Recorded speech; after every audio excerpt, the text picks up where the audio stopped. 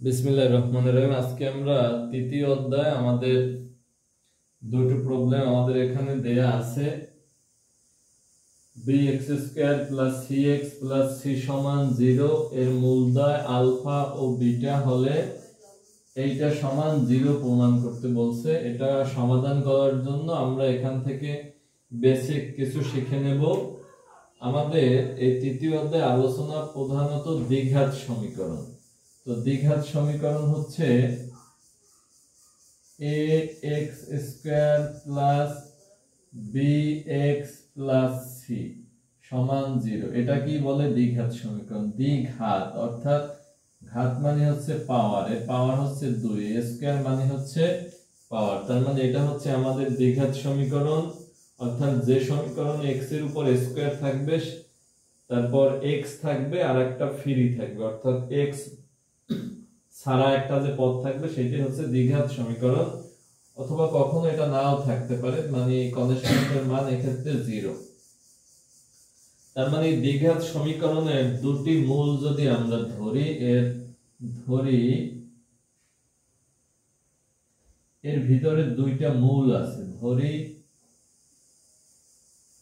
মূল দুটি আমরা ধরে নিছি, একটা হচ্ছে আলফা আর একটা হচ্ছে বিটা। এইবার আমাদের সূত্র অর্থাৎ মূলদ্বয়ের যোগফল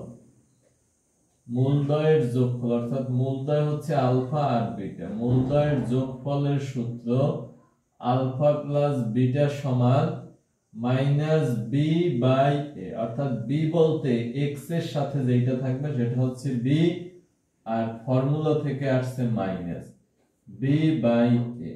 তার মানে এখানে বিটা হচ্ছে, যখন আমরা প্রবলেম সলভ করব তখন x এর পিছনে অর্থাৎ x এর সাথে যেটা সহগ থাকবে এটা হচ্ছে b, আর এই চিহ্ন হচ্ছে সূত্রের মাইনাস। আবার x² এর পিছনে যেটা থাকবে, অর্থাৎ x² এর পিছনে থাকে সহগ, এই x² এর পিছনে যেটা থাকবে সেটা হচ্ছে a। তার মানে আমরা মূলদ্বয়ের যোগফলের ফর্মুলা পেয়েছি a + b = -b/a। একইভাবে গুণফলের সূত্র আলফা গুণন বিটা সমান, সূত্র হচ্ছে c/a। অর্থাৎ এখান থেকে আমরা দুটো ফর্মুলা পেয়েছি। মূলদ্বয়ের যোগফলের সূত্র -b/a, মূলদ্বয়ের গুণফলের সূত্র c/a। এবার আমরা নির্ণয় করব আলফা বিটা মূল বিশিষ্ট সমীকরণ। তো আমরা একটু লিখি আলফা বিটা মূল বিশিষ্ট সমীকরণ।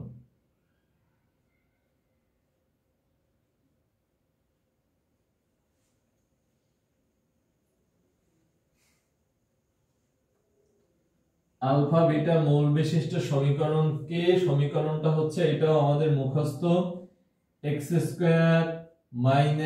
- বাংলায় লিখে দিলাম মূল দ্বয়ের যোগফল,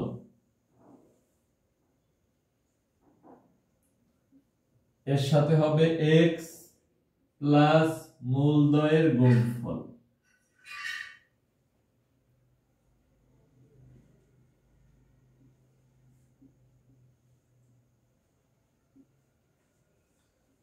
সমান 0। অর্থাৎ যখন আমাদের কোন সমীকরণ বের করতে হবে আলফা বিটা মূল বিশিষ্ট বা অন্য কোনো কিছু, তখন সমীকরণটা হচ্ছে x² - মূলদ্বয়ের যোগফল গুণন x প্লাস মূলদ্বয়ের গুণফল। তখন আমাদের যে মূল বিশিষ্ট সমীকরণ বের করতে হবে ওইটার আমরা যোগফল বের করব, তারপর গুণফল বের করব, তারপর আমরা বসিয়ে দেব।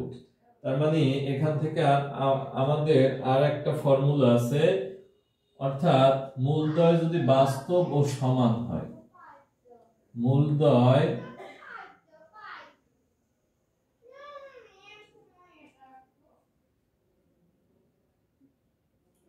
বাস্তব ও সমান হলে, বাস্তব ও সমান হওয়ার একটা শর্ত হচ্ছে b² - 4ac সমান সমান এর মান হচ্ছে 0, অর্থাৎ কোথাও যদি এই কথাটা বলা থাকে মূলদ্বয় বাস্তব ও সমান, তার মানে এখানে আমরা b² - 4ac সমান 0 বসাবো। আর b কি? b তে হচ্ছে যে সমীকরণের x এর পিছনে যেটা থাকবে সেটা হচ্ছে b, আর a কোনটা? x² এর সাথে যেটা থাকবে সেটা হচ্ছে a, আর x বর্জিত যে পদ থাকবে সেটা হচ্ছে c। এখন আমরা যে প্রবলেম দুইটা আমরা বোর্ডে দিয়েছি এই প্রবলেম দুইটা আমরা সমাধান করব। আমরা সমাধান করব। আমাদের এখানে দেয়া আছে সমীকরণ, এটা দেয়া আছে, এর মূলদ্বয় ওরা বলে দিয়েছে আলফা ও বিটা হলে দেখাও যে এইটা সমান 0। তার মানে এখানে এর মূলদ্বয় দেয়া আছে আলফা ও বিটা। তার মানে এখানে আমরা যে ফর্মুলা শিখে এসেছি এখান থেকে আমরা যদি লিখি মূলদ্বয়ের যোগফল,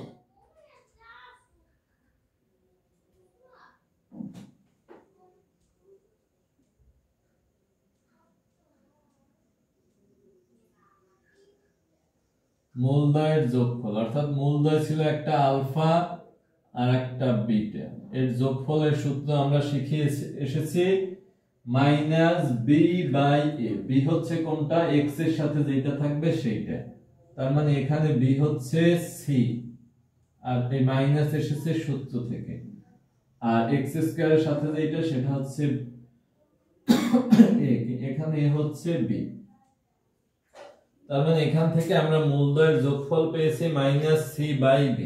এবার আমরা বের করব মূলদ্বয়ের গুণফল।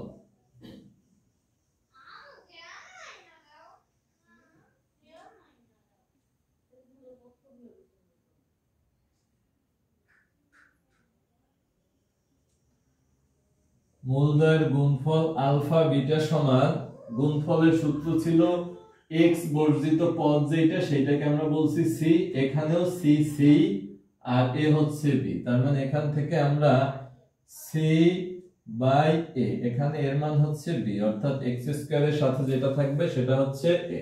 তার মানে আমরা এটা পেয়েছি। এখন আমরা এইটা সমান 0 প্রমাণ করব। তাহলে আমরা লিখি দেয়া আছে এই √α/β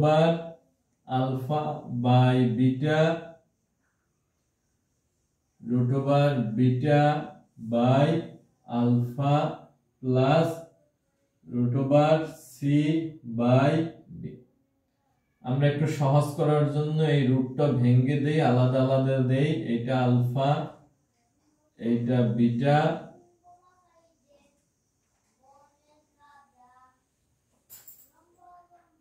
এটা আমরা ভেঙে দেই।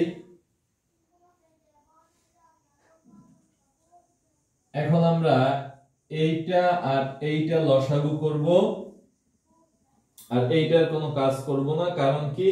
কারণ আমাদের এখানে আমরা আলফা প্লাস বিটার মান পেয়েছি কি ফর্মে পেয়েছি? c/b ফর্মে পেয়েছি। তার মানে এই আলফা বিটা গুলো আমরা সরাবো, এই আলফা বিটা গুলো সরিয়ে এই cb তে আমরা কনভার্ট করব। তার মানে এইটা যদি আমরা লসাগু করি, এর লসাগু হচ্ছে √α √β।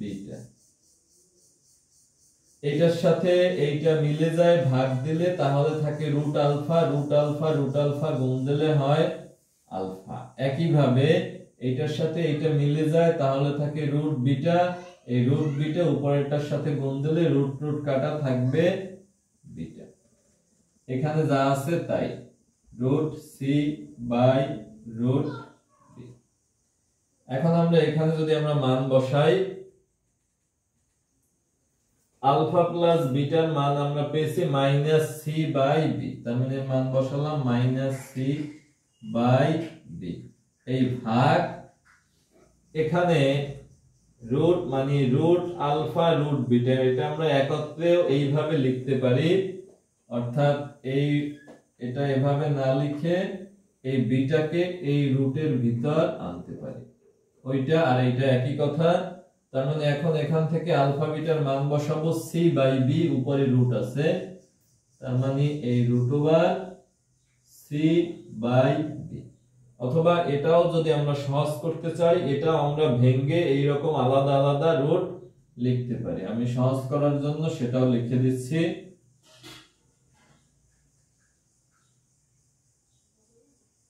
তাহলে আমি আরেক লাইন বাড়াই, এটা জাস্ট সহজ করার জন্য। আমরা কিছুদিন কন্টিনিউ করার পর তারপর আর এত ভেঙে দেখানোর দরকার হবে না, প্রাথমিক পর্যায়ে একটু ভেঙে করি। তাহলে এটা হবে C by root B plus এখানে যা আছে root C by root B. এই লাইনটা, এই পরের লাইনটা আমরা উপরে করি। এবার আমরা লসাগু করব। এইটা আর এই টোটালটা একটা পদ ধরলাম, এইটার নিচে আছে 1, তার মানে এখানে লসাগু হবে তাহলে এইটা root C by root B. তার মানে এইটা এইটার সাথে মিলে গেছে, থাকবে অন দিয়ে এইটাকে গুণ, তার মানে মাইনাস সি বাই বি। এইটার নিচে আছে 1, এটার নিচে আছে 1, তার মানে অন দিয়া এই যে লসাগুর এইটাকে ভাগ দিলে এইটাই থাকে, এইটা উপরেরটার সাথে যদি গুণ দেই তাহলে রুট রুট কাটা থাকবে সি বাই বি, আর চিহ্ন হচ্ছে প্লাস সি বাই বি। এইটা প্লাস, এইটা মাইনাস, এইটা প্লাস, তার মানে এখানে উপরে থাকবে 0 আর নিচে আছে এইটা root C by root B. 0 by something মানে এর মান হয় 0, তার মানে এখান থেকে এটা আমরা এর মান 0 আমরা প্রমাণ করেছি। এর পরবর্তীতে আমরা পরের প্রবলেমটা সমাধান করব। পরের প্রবলেমে দেয়া আছে এই সমীকরণের মূল দুটির একটি অপরটির বর্গের সমান হলে পি এর মান কত। সমীকরণের দুটি মূল দেয়া আছে এবং বলছে একটা আরেকটার বর্গের সমান, তার মানে এক্ষেত্রে আমাদের আগেরটা আমাদের মূল সরাসরি দেয়া ছিল, এক্ষেত্রে আমাদের মূল দেয়া নাই, তার মানে আমাদের মূল ধরতে হবে। তার মানে আমরা ধরলাম, ধরি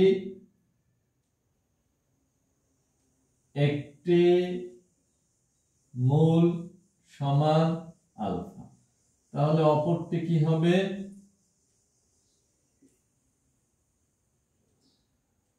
ওরা বলছে মূল দুটির একটি অপরটির বর্গের সমান, তার মানে একটি হচ্ছে আলফা, তাহলে আরেকটা হবে অপরটার বর্গ, বর্গের সমান। তার মানে এইবার সেম একটি মূল আমরা পেয়েছি আলফা, আর একটা মূল পেয়েছি আলফা স্কয়ার, আর আমার সমীকরণ দেয়া আছে এটা। তাহলে এখান থেকে যে আমরা ফর্মুলা লিখব, মূলদ্বয়ের যোগফল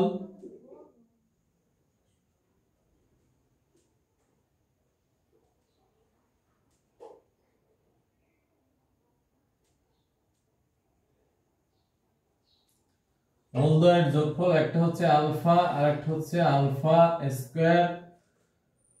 মূলদ্বয়ের যোগফলের আমরা ফর্মুলা শিখে এসেছি মাইনাস বি বাই এ। এখানে বি হচ্ছে কি এক্স এর সাথে যেটা থাকবে, আর মাইনাস হচ্ছে ফর্মুলা, আর এ হচ্ছে কোনটা এক্স স্কয়ার এর সাথে যেটা থাকবে, এটা হচ্ছে এ, এটা হচ্ছে বি, আর এই টোটালটা হচ্ছে সি, এই মাইনাস সহ সি। কারণ আমাদের ফর্মুলার ভিতর আমরা ফর্মুলা অ্যাপ্লাই করেছি এইটা থেকে, ax square plus bx plus c, তার মানে এখানে ছিল প্লাস c, তার মানে এটাকে যদি প্লাস বানাই তাহলে মাইনাস, এই টোটালটা ভিতর ঢুকে যাবে, তাহলে c এর ভিতর মাইনাস থাকে। তার মানে এখান থেকে মূলদ্বয়ের যোগফল পেয়েছি মাইনাস b বাই a, এর মান হচ্ছে কত? 27।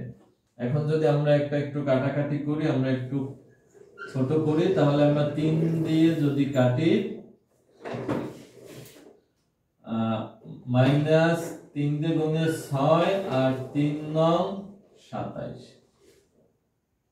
এবার আমরা বের করব মূলদ্বয়ের গুণফল।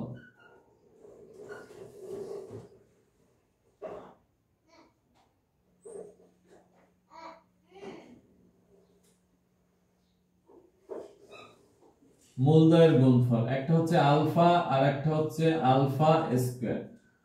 মূলদ্বয়ের গুণফলের সূত্র কি? সি বাই এ। সির ভিতর কি আছে? মাইনাস সহ, তার মানে মাইনাস এখানে পি প্লাস 2, আর এর মান আছে কত? 27, তার মানে এখান থেকে আমরা এটা পেয়েছি। এখান থেকে আমার বলছে পি এর মান বের করতে। তার মানে এখান থেকে আমরা দুইটা জিনিস পেয়েছি, এখানে একটা পেয়েছি আলফা প্লাস আলফা স্কয়ার সমান এইটা, আর একটা পেয়েছি আলফা গুণন আলফা স্কয়ার। তার মানে এটাকে আমরা সংক্ষেপে এইভাবে লিখতে পারি আলফা কিউব সমান এখানে মাইনাস পি প্লাস 2 নিচে হচ্ছে 27। এবার যদি আমরা একটু চিন্তা করি, অর্থাৎ আমরা পি এর মান বের করব। তার মানে পি এর মান আমরা বের করব, কিন্তু আমাদের এই সমীকরণতে এইটার ভিতর তো সংখ্যা, এটার ভিতর তো কোনো পি নেই। তার মানে আমাদের এই সমীকরণটাকে কাজে লাগাতে হবে। এখানে আলফা কিউবের মান আছে এত। তার মানে এখান থেকে এই আলফা কিউব কিভাবে সরাতে পারি, এখান থেকে একটা মান লাগবে। তার মানে এইটা করার জন্য আমরা এইটাকে আমরা নাম দিই 1 নম্বর সমীকরণ। এটা আমরা লিখি 1 নং কে ঘন করে। আচ্ছা 1 নম্বরটা লিখে 1 নম্বর হচ্ছে কি আলফা প্লাস আলফা স্কয়ার সমান -2/9। এবার আমরা এটাকে কি করলাম, ঘন। ঘন মানে কি উভয় পাশে কিউব দেব, বা উভয় পাশে কিউব দিলাম কি জন্য সেটা যদি আমরা একটু বিবেচনা করি। এই সমীকরণে এটা আমরা কিউব করছি, কারণ আমরা যদি এই সমীকরণকে কিউব করি তাহলে আমরা এই আলফা কিউব টার্মগুলো পাবো, আর আলফা কিউবের পরিবর্তে এই পি এর এই ভ্যালুটা বসাতে পারবো। আর এই পাশে তো সংখ্যা আছে। এখন আমরা এটাকে এ এটাকে বি যদি বিবেচনা করি, a প্লাস বি হোল কিউবের সূত্র যদি আমরা লিখি a cube plus 3a square b, b হচ্ছে alpha square plus 3ab square.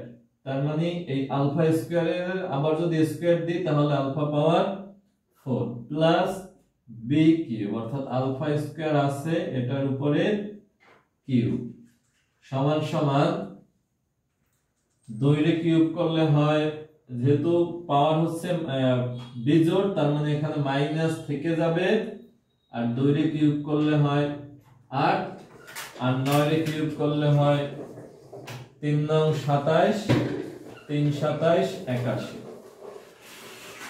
তার মানে এখান থেকে আমরা এটা পেয়েছি। এর পরবর্তীতে আমার কাজ কি, এর পরবর্তীতে আমার কাজ হচ্ছে এই যে আমরা এই আলফা প্লাস আলফা স্কয়ার, অর্থাৎ এখান থেকে যদি আমরা বলি এই আলফা গুলোকে আমার সরানো, অর্থাৎ আলফা গুলোকে ভ্যানিশ করা, সেটা আমরা কিভাবে করতে পারি, সেটা করার জন্য আমাদের এখানে হিন্টস দেয়া আছে। অর্থাৎ আলফা কিউবের পরিবর্তে ভ্যালু বসাবো, আর একটা দেয়া আছে আলফা প্লাস আলফা স্কয়ারের পরিবর্তে আমরা এইটা বসাতে পারি। তার মানে এখানে আলফা কিউব আছে, আর এখানে এই যে উপরে হোল কিউব আছে, অর্থাৎ পাওয়ার পাওয়ার মানে হচ্ছে গুণাকারে আছে। তার মানে আমরা এটাকে সাজিয়ে এই আলফা কিউব ভিতরে আনবো, স্কয়ার এখানে দেব, কারণ যেহেতু গুণের সম্পর্ক তাহলে আলটিমেটলি এটা 3 দিয়ে গুণে 6ই হয়। আর এখান থেকে আমরা এই জিনিসটা কমন নেব। এখানে কি কমন নেওয়া যায়, 3, এখান থেকে আমরা এই কমন নেওয়ার পর আমাদের এইরকম একটা টার্ম আসবে। এখানে আছে আলফা আছে 5টা, 4টা আর একটা 5টা, আর এখানে আছে 2 2 4। তার মানে এখান থেকে আমরা, আর এখানে আছে আলফা কিউব, তার মানে আলফা কিউব আমরা কমন নেব। এখানে যা আছে এটা লিখলাম, এখানে 3 আলফা কিউব কমন নিছি। কিউব কমন নিছি কি জন্য, কিউব কমন নিছি যেহেতু কিউবের ভ্যালু আমরা জানি। এখানে 3 আলফা কিউব কমন নিলে এখানে একটা আলফা থাকবে, এখানে কিউব কমন নিছি, টোটাল ছিল 4 1 5, তার মানে থাকবে আলফা স্কয়ার। তার মানে এইটার পরিবর্তে এই ভ্যালু বসাবো, আবার কিউবের পরিবর্তে এই ভ্যালু বসাবো, আর এইটাকে আবার বলছে একই ভাবে আমরা কিউব ভিতরে দিয়ে স্কয়ার বাইরে দিয়ে সাজাবো, কারণ সেই ক্ষেত্রে আমাদের ফিগারের কোনো চেঞ্জ হয় না, কারণ 3 দিয়ে গুণে 6, এখানেও 3 দিয়ে গুণে 6 সমান এখানে যা আছে -8/81। এইভাবে আমরা লিখলাম। এটা করার উদ্দেশ্য হচ্ছে আমরা সবগুলা আলফাকে ভ্যানিশ করব এবং যেগুলোর ভ্যালু দেয়া আছে ওই আকারে ভ্যালু বসাবো।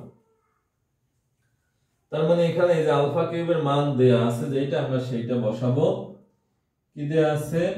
মাইনাস পি প্লাস 2, নিচে আছে 27, এটাকে এই ব্র্যাকেট, আচ্ছা এটা তো টোটাল আলফা কিউবের মানই দেয়া আছে, তার মানে এখানে ব্র্যাকেটের দরকার নাই, প্লাস 3 গুণন আলফা কিউবের মান এইটাই মাইনাস পি প্লাস 2, নিচে আছে 27 গুণন এখানে alpha plus alpha square, alpha plus alpha স্কয়ারের মান আমরা পেয়েছি -2/9, -2/9 প্লাস এখানে আলফা কিউবের মান আছে, আলফা কিউবের মান আছে কোনটা? এইটা, তাহলে আমরা এইটা লিখি মাইনাস পি প্লাস 2 আর নিচে আছে 27, যেহেতু উপরে স্কয়ার আছে তার মানে এটাকে আমরা একটা সেকেন্ড ব্র্যাকেট দিলাম, উপরে স্কয়ার লিখলাম, সমান সমান আমরা পেয়েছি -8/81। তার মানে এখান থেকে আমরা এটা পেয়েছি। এর পরবর্তীতে আমার কাজ হচ্ছে এটাকে সিম্পলিফাই করা। তার মানে এখন আমরা এটাকে সিম্পলিফাই করব।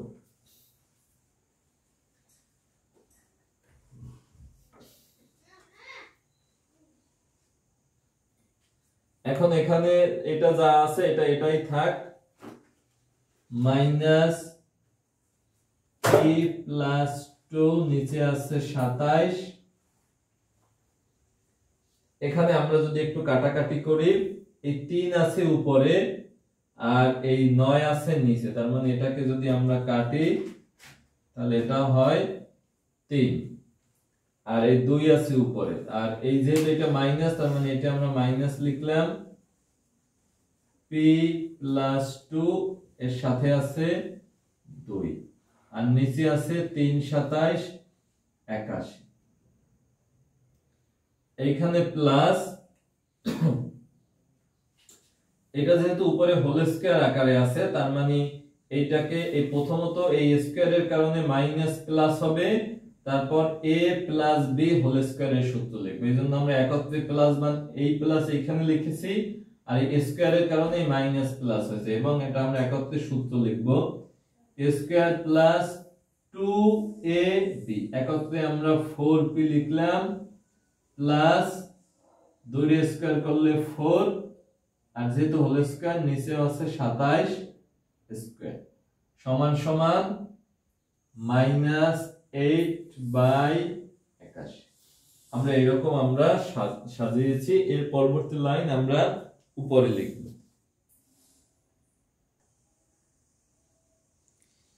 এর পরবর্তী লাইনে আমরা যদি একটু খেয়াল করি, অর্থাৎ এই সাইড থেকে নিচে আছে 27, তার মানে আমরা এখান থেকে যদি একটা 1/27 কমান নেই, আমি একটু কমান নিয়ে দেখাই যেহেতু আমার জায়গা আছে, এখান থেকে আমরা এইটা কমান নিলাম 1/27, সবগুলো থেকে 1/27 কমান নিছি। 1/27 যদি কমান নিই তার মানে এখানে কি থাকে? এখানে থাকবে মাইনাস দিয়ে গুণ দিয়ে দিই, মাইনাস পি মাইনাস 2। এইবার এখানে আচ্ছা এটা এভাবে না লিখে আমরা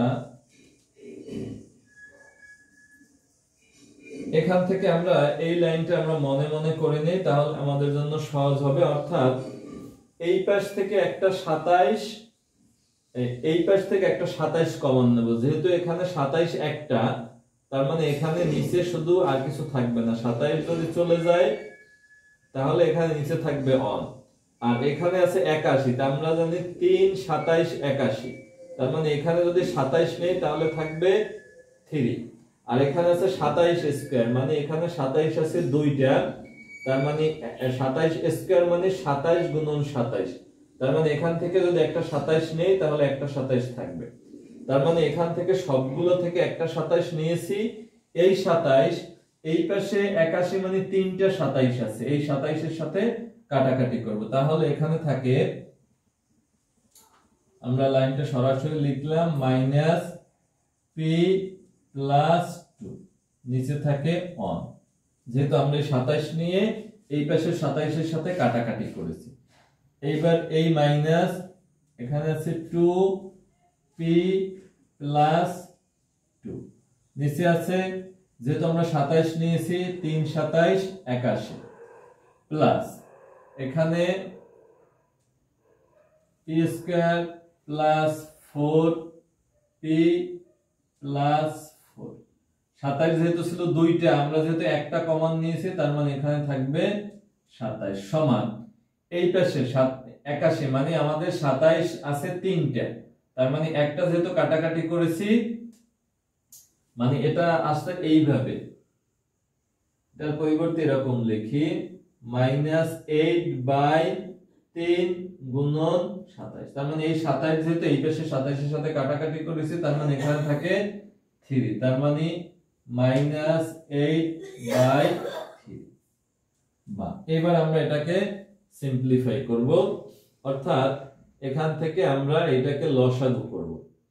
লসাগু যদি করি আমাদের এখানে আছে 3 আর 27, 3 আর 27 লসাগু করলাম 3 দিয়ে, এটা অন এটা 9, তার মানে আলটিমেটলি আমার লসাগু হচ্ছে 3 নং 27, তার মানে এখানে লসাগু হচ্ছে 27, অন দিয়ে 27 কে ভাগ দিলে 27, 27 এটার সাথে গুণ, এবং এই মাইনাস আমরা একসাথে যদি গুণ দিই -27p 27 দ্বিগুণে 34 মাইনাস 20 20 40 7 7 14 54 -54, যেহেতু মাইনাস আগে সেজন্য পির সাথেও মাইনাস সংখ্যার সাথেও মাইনাস। এইবার 3 নং 27 তার মানে থাকে আমার 9, এই মাইনাসের কারণে সবগুলা মাইনাস, তার মানে মাইনাস আমার আছে 9, 9 দিয়ে এই 2 রে গুণ, 9 দুগুণে 18, তারপর এটার সাথে গুণ, তার মানে 18p, তারপর 18 দুগুণে 36 মাইনাস 36, আর এখানে যেহেতু 27 27 মিলে গেছে এখানে যা আছে তাই, plus p square plus 4p plus 4 সমান সমান -8/3।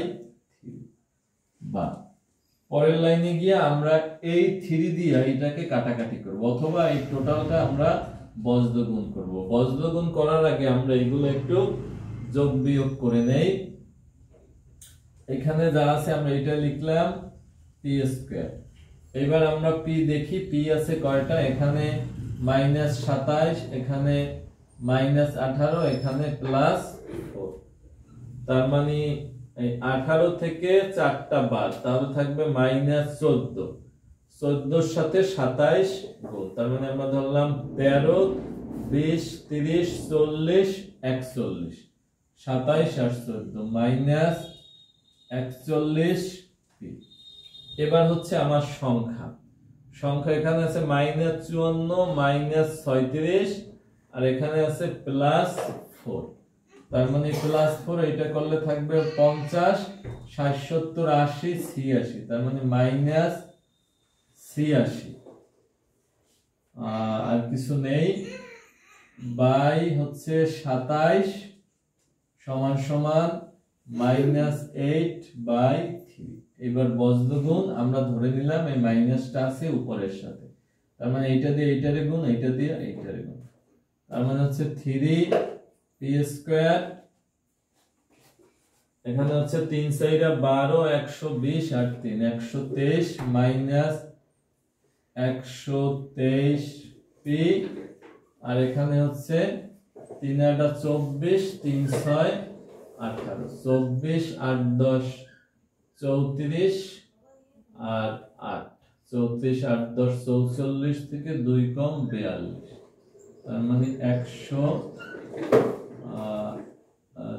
3 8 24 240 50 54 200 3 8 24 240 আর 3 6 18 3 8 24 240 আর 18, তার মানে 50 58 258 সমান, এবার এটা গুণ দিতে হবে 27 গুণন 8 এবং চিহ্ন হবে মাইনাস। তার মানে 8 গুণে 16 160 7 8 56, তার মানে 216। আমাদের আগের ক্যালকুলেশনে আমরা একটু আগের লাইন থেকে যাব। আগের ক্যালকুলেশনে আমাদের একটু ভুল হয়েছিল। আমাদের এখানে ছিল -2/9 এর উপর কিউব। তার মানে এটাকে যদি আমরা ভাঙি, তার মানে এই -2 মানে হয় -8 আর 9 কিউব মানে 3টা 9, সেটা হয় 729। এরপর আমরা এখান থেকে আমরা বলেছি আমাদের ওইখানে আমরা 81 লিখছিলাম, এইখানে হবে 729। তার মানে এখান থেকে যদি আমরা একটা 27 কমন নেই, এখান থেকে একটা 27 কমন নেব, এখান থেকে একটা, এখান থেকে একটা, এখান থেকে 729, এখান থেকে আবার একটা 27 নেব। তার মানে এখানে তাহলে আমাদের এখানে থাকবে সমান সমান,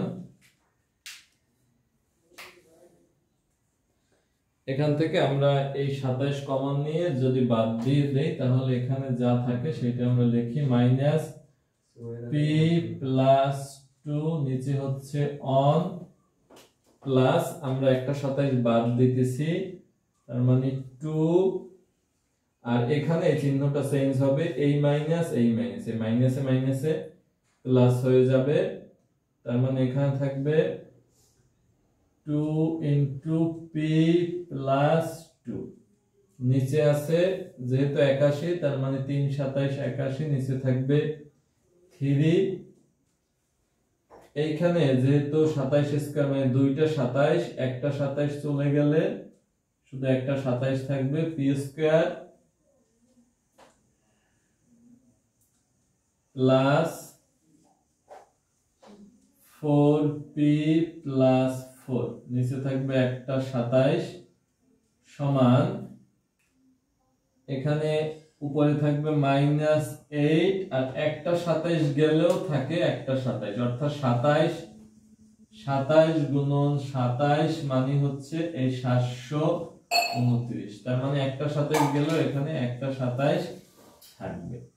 এর পরের লাইনে আমরা এই 3 আর 27 এর যদি লসাগু করি, 3 আর 27, তাহলে লসাগু করলেও 3 নং 27, তার মানে টোটালটাকে আমরা লসাগু করলাম, এখানে হচ্ছে 27। 27 যদি লসাগু হয়, তার মানে এখানে -27p, 27 গুণে 54, আগের মাইনাসের কারণে এটা -54 প্লাস এখানে 3 দিয়া এটাকে ভাগ, 3 নং 27, তার মানে 9 দিয়ে এটাকে গুণ, 9 গুণে 18 প্লাস 18p, 18 গুণে 36 প্লাস এখানে 27 27 মিলে গেছে, p² প্লাস 4p+4, এখানে যা আছে -8/27। বা পরের লাইনে এই নিচ থেকে এই 27 বাদ দিলাম, এইটাকে আমরা যদি যোগ বিয়োগ করি, এখানে আছে p² আর এখানে আছে এই 18 আর হচ্ছে 18p 4p, 22 আর 5 27, তার মানে -5p, আর এখানে সংখ্যাগুলো আমরা একটু লিখি, -54 প্লাস 36, এখানে আছে +4, এখানে আছে -8, এই পাশে আনলে +8 সমান 0। এখান থেকে যদি আমরা একত্রে লিখি p² -5p, এখানে এগুলো যোগ বিয়োগ করলে হয় 36 40 48 থেকে 54, তার মানে হচ্ছে -6। 36 48 40 আর 48 থেকে 54, তার মানে থাকবে -6 সমান সমান 0।